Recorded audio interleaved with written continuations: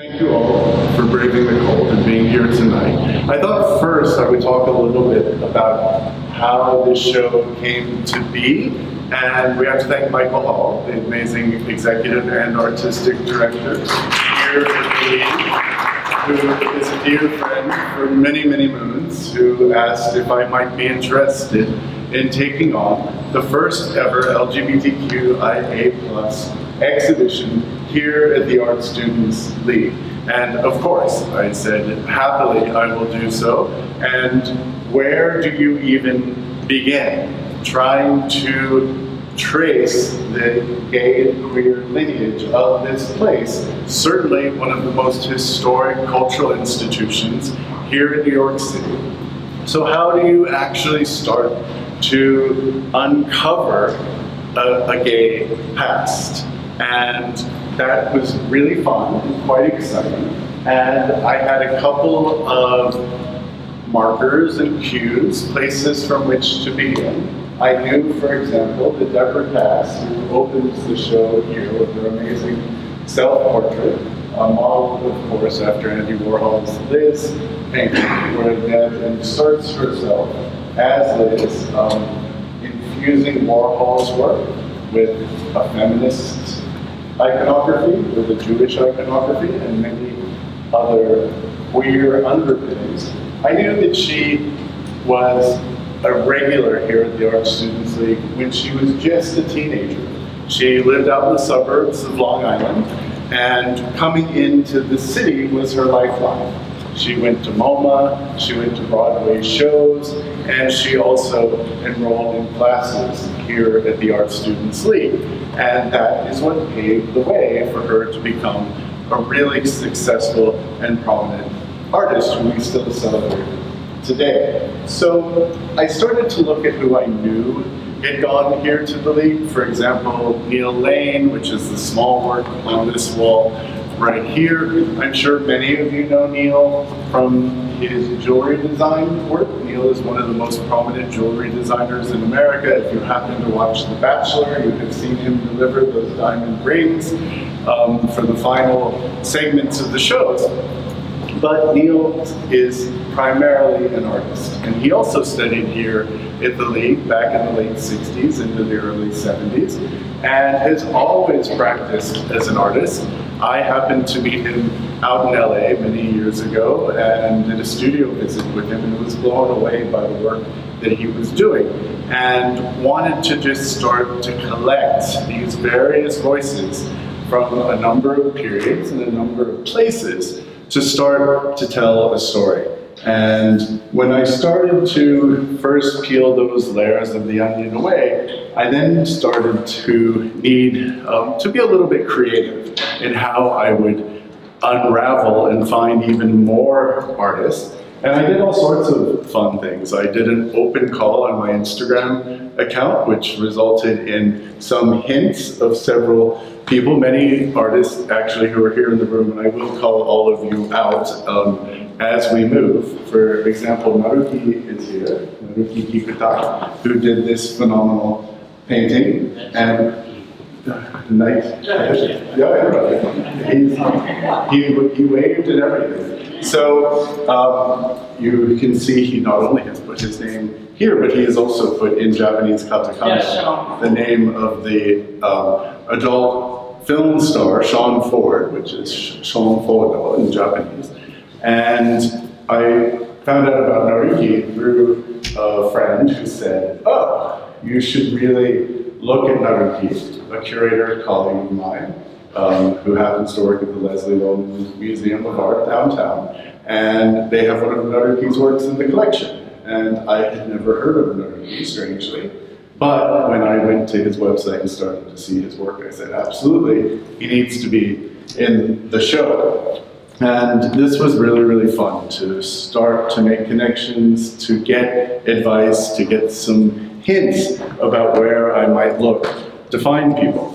I also, of course, wanted to include as many different identities from our community, the LGBTQIA+ community, as humanly possible, to make sure that as many identities as possible were represented in this exhibition. And I also realized very quickly that this would only be a starting off point, that we would hope to have 30 to 35 artists in the exhibition, and it would just be the first chapter in what we hope will be a much longer book, so that in the future the League will be able to do many exhibitions highlighting artists from our community.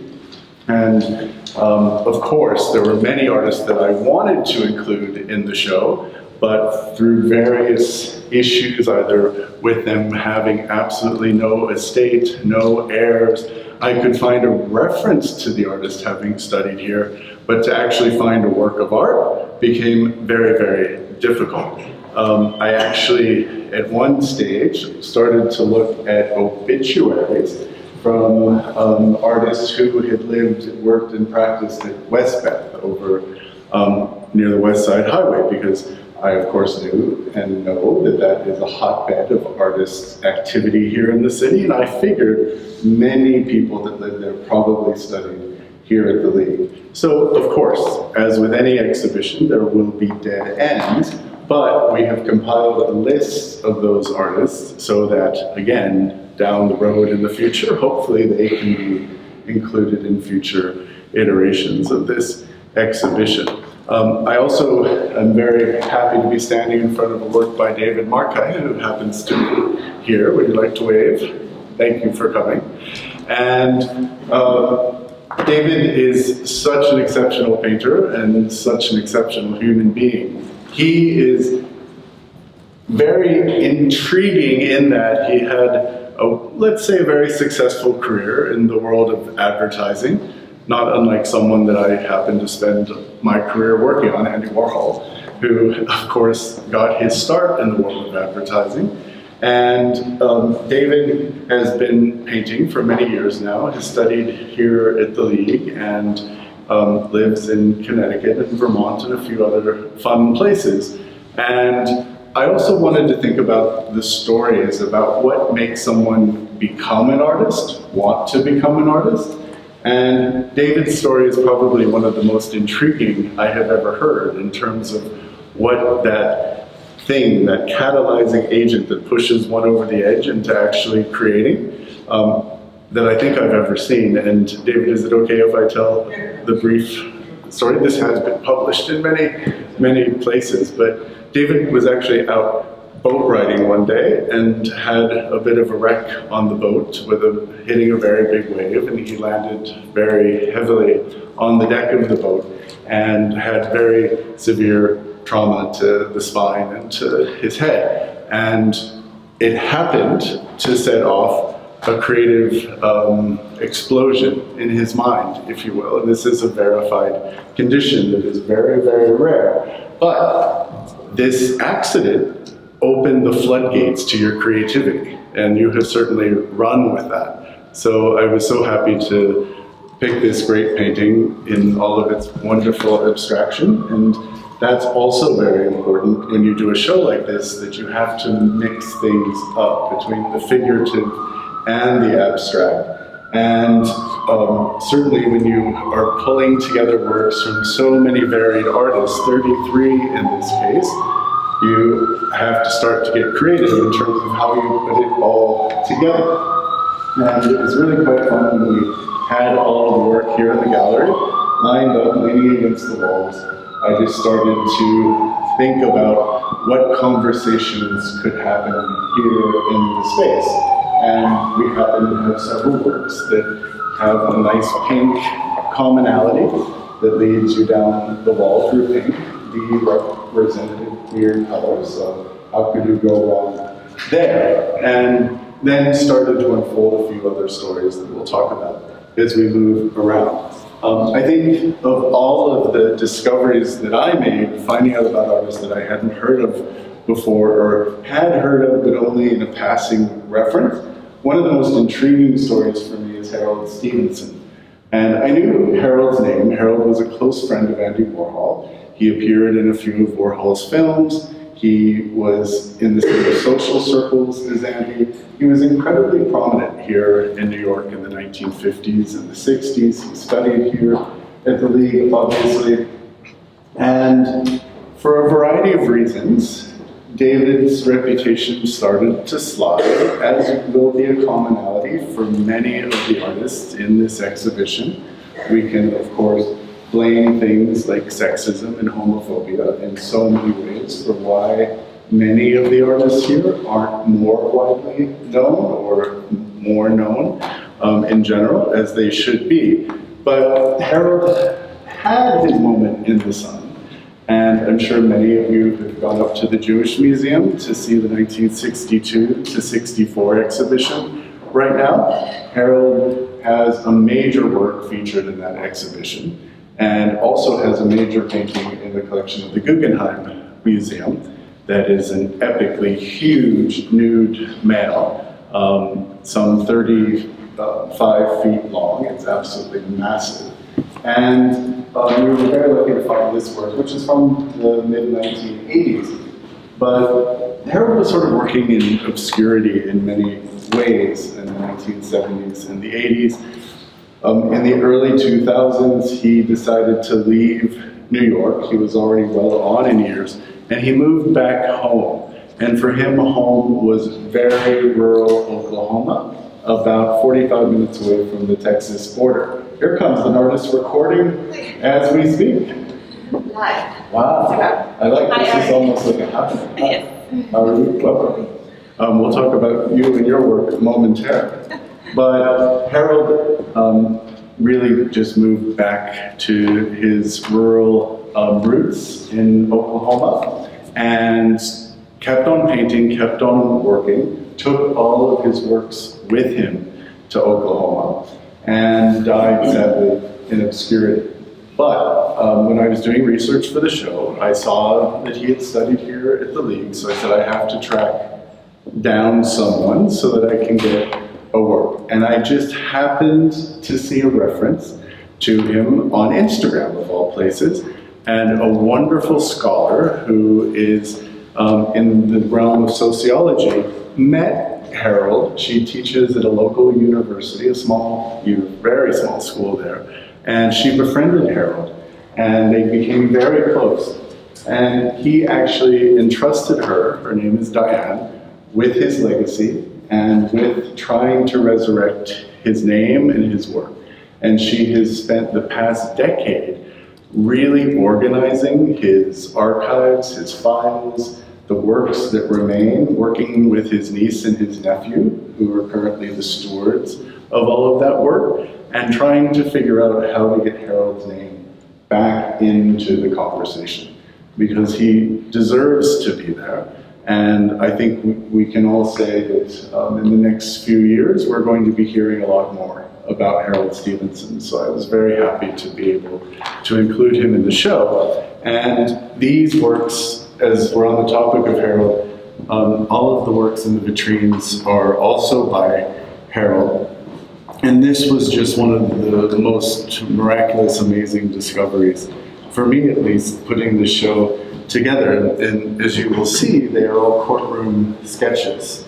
And when I found out more about this trial and what it stood for, and also that it had a very nice connection to the League as well, it was really just mind-blowing. So I'm sure many of you have heard of Charles James, who is one of the great American designers of all times in the realm of fashion. Well, it just so happens that Charles James also studied here at the League, as is so often the case. And certainly for any major artist from the early part of the 20th century into the mid part of the 20th century, that was almost a given, or certainly they passed through here in one way, shape, or form. But Charles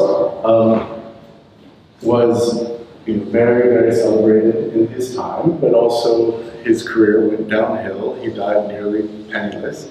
And there was a lawsuit that happened between Charles and a distributor of lower-priced fashion that he happened to have been commissioned by to create 30 new pieces of clothes. And it seems as though this mainstream brand had been ripping him off regardless.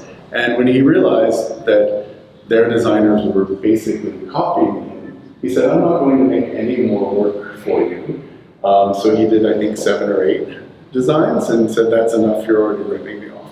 So they decided, of course, to go to court. They sued one another. Charles actually emerged victorious, but one of the main reasons he emerged victorious was that he called out his posse of supporters who were the wealthiest women in New York at the time and the most influential women in New York at the time. We have the editor of Vogue at the time. This woman was the single most famous radio talk show host of the era. This is all in the mid-1950s, keep in mind. This is a member of the Whitney family. And the real discovery here, if you want to gather around, this would probably not be the person that you would immediately think of as being a star witness for really much of anything, but this is Gypsy Rose Lee, who was the burlesque dancer of the age, and she was in her 40s at this time, and you can see her here from a variety of angles. Harold was sitting in the courtroom sketching every day, everything that happened throughout that trial, and Diane has all of these courtroom drawings. So it was actually really difficult to just choose a few because they were all so fantastic. This one I especially loved, where you can see a garment actually has clearly been put into evidence and it's draped over the judge's desk while people are discussing. But to see Gypsy Rose Lee here, she was one of Charles James's biggest clients, a complete fashion maven. And all of these women testified that there was no one better than Charles James, that he was the preeminent designer of his era, and that if anyone were to rip him off, they needed to pay him. And he actually won the case. I love this quote. She says, Gypsy Rose Lee, "It's just a personal opinion. I don't like to pay $750 for a dress and find it around the corner for $35. Usually the case. Indeed. So these were just such a wonderful discovery, and Diane literally brought them, well, she shipped them to us here in New York in the portfolio that they had resided in, really for the past 20 years, untouched since Harold's death. So, super great discovery.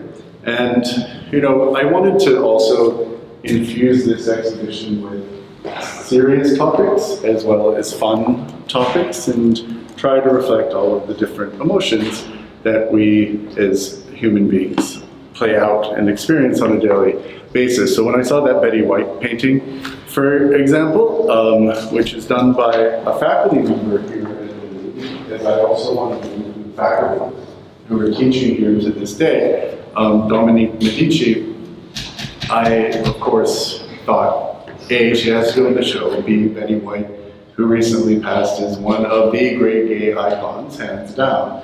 And when I saw this picture of Betty with bunny ears, I was like, yes, that's definitely going into the show. And I hope later that you can look at many of these works in great detail. And certainly this painting, which is just absolutely phenomenal. Doug Safranek, who is also faculty here at the League and is also here with us this evening. Thank you for coming, Doug. I was so blown away by the degree of detail that Doug is able to capture in his paintings. And originally I was thinking about a painting of a beach scene out at Coney Island, and Doug told me that it was the size of a postcard, so to say. And when I realized that that was your scale, and you were getting that level of detail, it was just, again, mind-blowing. But when I saw this picture of Coney Island and people having fun and the color, immediately thought about this image by Paul Cadmus, who is one of the most famous graduates of the program here, or attendee, I should say. And this is one of those pictures, being a big fan of Paul Cadmus, that just resides somewhere in the far reaches of my mind. So when I saw this picture, I said, we have to get a Cadmus Coney Island picture. So I called Bridget at the Seymour Gallery, who, amongst many galleries, represents the estate of Paul Cadmus, and said, do you happen to have a Coney Island? And she said, I just so happen to have a Coney Island. So it was very fun to be able to bring these two depictions of one of the most joyful places of our fine city together, spanning, of course, multiple decades apart from one another. So it was nice to be able to make that connection as well. Emilio Sanchez is another student here at the League. Emilio was from a very prominent family in Cuba and made his way here to New York and to the League, of course, where he studied and was a very big fixture here at the League. And I think Emilio is, again, one of these artists that the world needs to know a lot more about. He's known for his architectural paintings, his really incredible use of light, the way that he plays with shadow, as you can see in this representative image, and also how it goes back into space. It's called Three Doors, and I just love the perspective that draws you into what starts as a very bright and cheerful place, but starts to grow a little darker and perhaps more, I don't know if sinister is the right word, but at least darker as you peer in. And I wanted to, as soon as I saw these two sculptural works on either side, I knew that we had to pair the two together. Because Orla and Salome are an aunt and niece artistic duo, both of whom studied here at the League.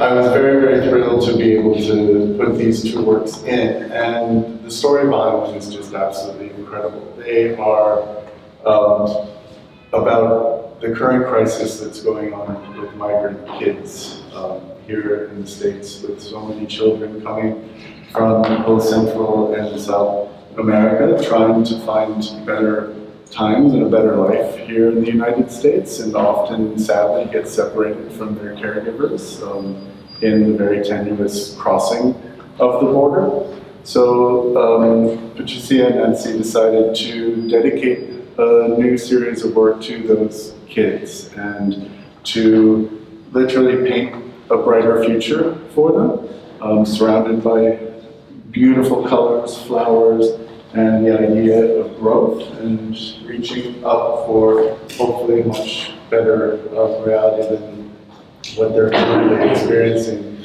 navigating the immigration system here in this country. So it was really fantastic to be able to include their work as well. And where's Coco? There you are. So Coco studied here at the League, hailing from France originally, and came here to New York. And not only was a student here at the League, but I also, one of the things I love about your biography is that you posed many times for Alex Katz, one of the great American painters, and I hope you've all had a chance to go up to the Guggenheim to see his show. But when I saw this picture, the femme fatale, the bold woman smoking against this bright, colorful, cheery red background, I knew that was the picture that we had to put into the show. And I also love the conversation that it has with Deb Cass and her Warholian pop imagery that way, whereas you're here in ways referencing Liechtenstein and the pop art movement, of course, but still making it completely and fully your own. So thank you for participating in the show. When I saw the painting in the middle by Gerald Simcoe, Gerald is very well known for his still life paintings. He does really great baskets of fruits and vegetables and is very technically adept. But as I was digging around his website, once I found him as a student here at the League, I landed on this picture, and it was so regal and strong and queer in many ways that I really wanted to figure out what the backstory was. So when I asked him, I thought he was just mimicking an old master, inserting a friend or someone else into that narrative arc. Well, it's actually a self-portrait of Gerald, and the story behind it is quite funny. It has nothing to do with an old master reference or trying to get something just so out of a Dutch painting, etc. It's actually a really fierce outfit that Gerald wore one night to Limelight, the club here in New York. And he was fairly new to New York. He decided to go like all out, dressed up, and went and stood on the queue. I'm sure a few people in this room were probably on that queue at one point in time. And because of this really phenomenal outfit, the doorman walking down the line said, "You in," and he got pulled in because of this really cool outfit. And he decided to memorialize that story very soon thereafter, painting his self-portrait as a bit of a triumph of breaking the velvet rope in New York City, which is no small feat. So this wall was dedicated to people working in the fashion business. This is a really great Kenneth Paul Block, who worked with Halston for a very long time, as did Joe Eula, who was also a very good friend of Andy Warhol's. I tracked both of these down from the collection of Chris Royer, and Chris was one of the original Halstonettes and also worked as the fit model in Halston's atelier for many, many moons, and she has just an absolutely great collection of fashion illustration in general.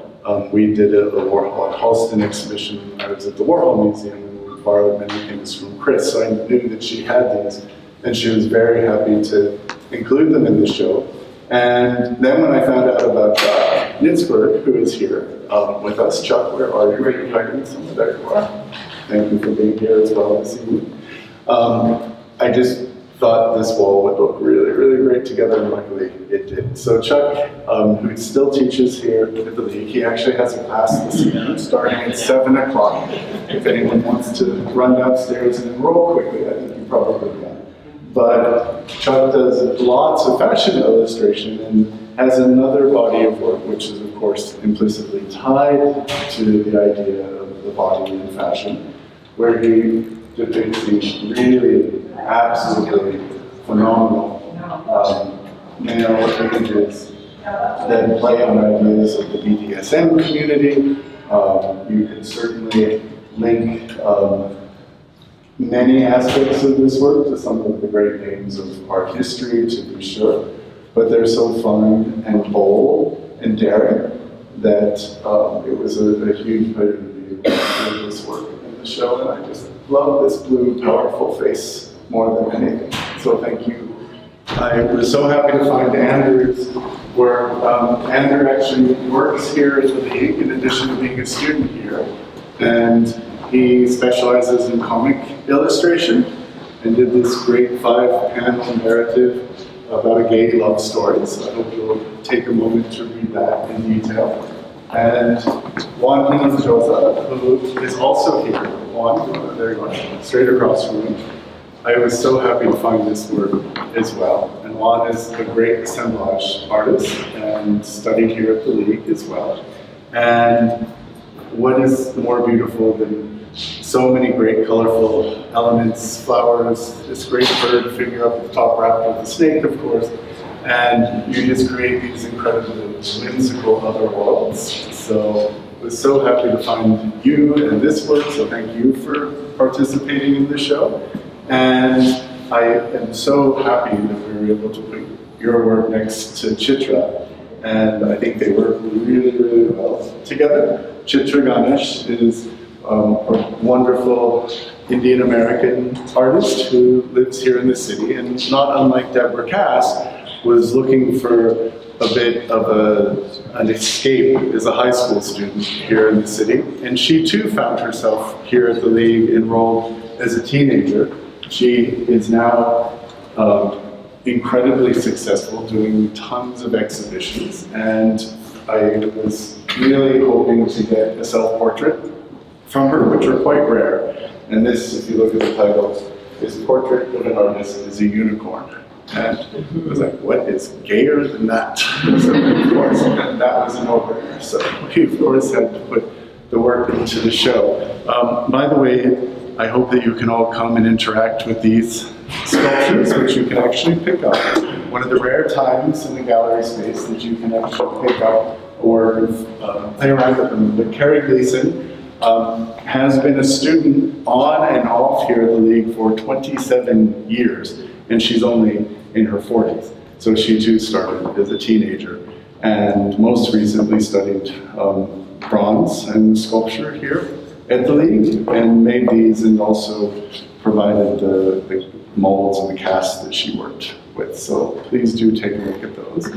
Quickly talking about this wall, I knew that Paul Tech has always had his history here at the League. There's Patricia and Nancy, who made the beautiful works with the two children with the flowers on the wall. Hi, hi. We already talked about the work, but everybody should see, so they know who you are. And at any rate, I'd always seen in Paul Tech's biographies that he too had studied here at the League, and I want to thank the entire team here at the gallery and at the League for helping in doing a little bit of research. Anki, I think you're here. Thank you for all of your help, and Xenia, thank you as well. Stephanie, who is the archivist here at the League, was the first person we ran names by to actually guarantee that people had studied here. We didn't want any interlopers, of course. But Paul Tech was the one that we could find no actual record of. However, it's in all of his biomaterial. It's on the website of famous artists who have gone to the League. So I think one day, hopefully, a record will be found that he actually was here. But this work in particular is, he was of course known for many things, sculptures, paintings. There was the great survey show at the Whitney several years ago that I hope many of you saw. But he also did lots of images looking out of his window in New York, and this work was made just a few months before he died of AIDS. And it is very somber and bleak, and you can see that it is somewhat on the depressing side, but I also wanted to capture that very precise moment in New York, knowing how horribly impacted the arts community was by AIDS throughout the course of the 1980s. So we were very happy to borrow this from the foundation, which Bob Wilson houses out at his center in Waterloo. This work, which actually is not a work, but it is a hint and a reference to a work, I hope you've all had a chance to read this. I've always heard that Bob Rauschenberg, one of the great icons of 20th century art, had done a performative action here while studying at the League, and that he put a piece of meat paper down on the front steps of the League and allowed people to step over that paper and leave their footprints, and that he then picked that paper up and tacked it to the wall for one of his studio prints as a drawing, letting it be a really automatic drawing, if you will, in that the artist had no direct hand, but that it was made from the labor of people stepping over it. And we could only find one official account from it in a 1974 interview that Robert Creeley did with Bob. So we approached the Rauschenberg Foundation to ask if they would allow us to recreate the work so that we could indeed, on the opening day of the show, put the paper down, let people tread over it, and then tack it to the wall. However, interestingly, Bob very clearly said in his final documents, if you will, he never wanted any of his performative actions to be recreated or re-performed. So we worked very closely with the foundation. They provided this great statement, and we figured we'll just tack that statement onto the wall to make sure that people know that that action happened. Really great print of Nighttime New York by Bill Mencken, who is a very long-time faculty member here at the League, and also this phenomenal pajama photograph. And if you haven't heard about pajama, do some more research. It was a three-person collective of Paul Cadmus and Jared French and Jared's wife, Margaret French, and the three of them would take nude photographs of each other pretty much on a daily basis out at Fire Island and up in Provincetown, the places where nudity was and continues to be a very prevalent part of life there. Ajmal studied down in the South for college, made his way to New York, and was working at, of all places, as young folks do here in the city, at the Equinox over at Time Warner, 2 blocks away. He also happens, in addition to being an artist, now happens to be a bodybuilder and a fitness instructor, but he was then working at Equinox, and something went wrong, and he was fired from his gig at Equinox. So he was really sad, and he was just basically crawling in the streets trying to figure out what to do next. And he was walking past the front door of the League, looked up, saw a few pictures in the window, came in, asked what this place was, and they directed him over to the registrar's office. And he enrolled for a class, and it changed his life. When he told all of us that story, it was just absolutely incredible to think that it was almost fate that brought him here. In the years since, he's gone on to do his MFA at the Art Institute of Chicago, and he lives out in Chicago now. And because he works in fairly large-scale format, and because we had a fairly limited budget for the show, I thought, well, instead of lugging something all the way from Chicago, why don't we actually invite Ajmal to come to New York and create a new work just for this exhibition? And almost everything he does is a combination of works that he welds and creates in metal, but also a lot of found objects.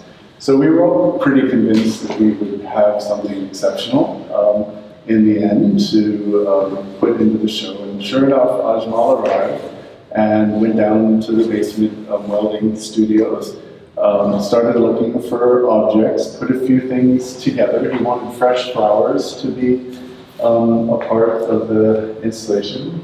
And you can also see those of you that spend a lot of time here at the League. If this table looks familiar, it's because it used to be in the cafe. He found that, he decided to incorporate that into the sculpture as well. And it's just so absolutely stunning. It almost looks as though a samurai warrior has collided with a flock of blackbirds that have crashed into it. And I think the most beautiful part of this work are the boots, which happen to be his grandmother's boots. And he's incredibly close to his grandmother. She lives in Brooklyn, and when he came home to do this show, he's from New York originally, he of course stayed at Grandma's house. And the day that he arrived, he told his grandmother that he was in an art exhibition at the Art Students League and he wanted her to come. And that's when he realized that he'd never officially come out to his grandmother. And he realized that might be a good idea, and that this is an LGBTQIA plus themed exhibition. So sure enough, he built up the courage that night to tell her, and luckily she was completely fine with it and was so happy to be here for the exhibition. And I asked her if he sought out her permission to put her boots into the sculpture. She said, I had no idea, he stole those out of the closet. But it's his homage to his grandmother and how important she is to him and to his upbringing and his story, and he wanted to show that as a place where beauty grows out from something very bonded to her. So that was a really lovely moment. And let's talk about this absolute beauty by Judith Godwin. And Judith is just such a powerhouse of painting. And when I saw this image, it was actually very difficult to choose which painting to put into the show. But when I saw the title of this, Elegy to a Slain Deer, it was just, wow. Maybe it's because I'm from Western Pennsylvania, where hunting is a very big thing, but I just love the violence and the power and the beauty that are all combined in this amazing painting. And Judith, showed alongside all of the major artists, and sadly, because she was a woman, and likely because she was a lesbian woman, didn't get the same limelight that so many of her male peers happened to do. I'm very thankful to Barry Campbell and the gallery. Both representatives are here. Thank you for coming tonight, and thank you for lending this really phenomenal picture, and they are very carefully taking care of Judith's legacy. Now Judith passed, what, 21? Yeah, So, yeah, just a year and a half ago. But Judith, came here to the League many times, and we were just so honored to be able to include her in this show with this incredibly powerful painting. So we were really blown away to be able to get this great Cy Twombly work on paper from the collection of Beth Rubin Doherty, who's one of the great collectors of our modern age. And Beth is a very dear friend, and I've learned over the years that if you're ever looking for anything, like, she's a very good place to start. So I asked Beth what she had by Twombly. Of course, had several options to choose from, but I really wanted to pick something early, so please take a close look at that work. And also this great work by Jared French, who was one of the 3 members of Pajama, who was also Paul Cadmus's lover, as were so many. George took her over there included, but again, was able to borrow this work from DC Moore Gallery, and it is just so phenomenal. Jared was very much into doing biomorphic images, and I just sense that this is like primal human creativity all fusing together in this totemic sculpture that ends in power, and it seems as though the globe is spinning between someone's outreached hands. Gorgeous work. And also this really early and great work by Sonia Sekala, it's from 1956. And Sonia also just led a very tortured life. She was completely out. She never hid her lesbian identity. She was a powerhouse. She was in the same shows as Jackson Pollock, you name it. She was in all of the big shows. She was very discussed. Betty Parsons showed her work. Many of the great gallerists, Peggy Guggenheim, loved her work and collected it. And she sadly, she was from Switzerland, made her way here to the States, where she lived for many moons, but moved back to Switzerland, where sadly she committed suicide, and thus sadly went back into the closet of obscurity, if you will. But I think we'll also see a lot more coming from Sonia, and Peter Blum Gallery was very generous in lending this piece for the exhibition. Please join me in thanking Eric Scheinman.